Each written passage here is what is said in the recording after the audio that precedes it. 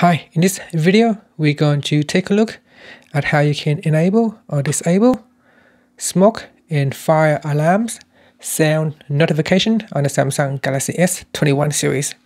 First, tap on the home key to go back to your home screen. Then swipe down at the top and tap on settings. In settings, go down and tap on accessibility. Next, tap on hearing enhancements. And then go down and tap on sound notifications. And then tap on settings.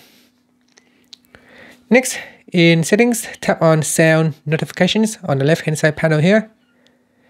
And then tap on smoke and fire alarms.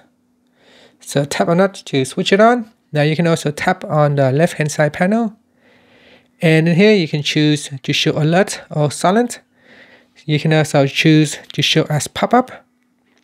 And you can choose what sound it will play.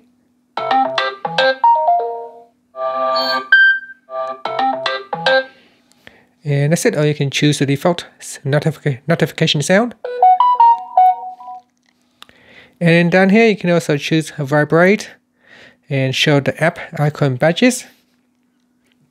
And that's it. So if your phone detects there are smoke and fire alarms, it will show the notifications on the device. And you can tell, much like a door knocking sound or doorbell ringing sound, if your phone detects that sound, it should show in the notification panel. So here you can see it say knocking, the sound has been detected. And your phone should also flashes the light at the back. And you also get the status notification.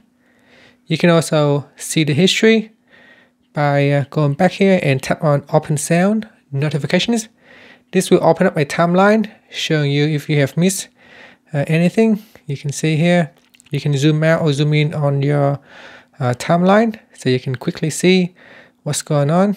And then we can zoom in into the timeline and it shows a door knocking at 1:16 p.m. And that's it. And that's how you can turn on notifications for fire alarms. So for smoke and fire alarms. And that's it. Thank you for watching this video. Please subscribe to my channel for more videos.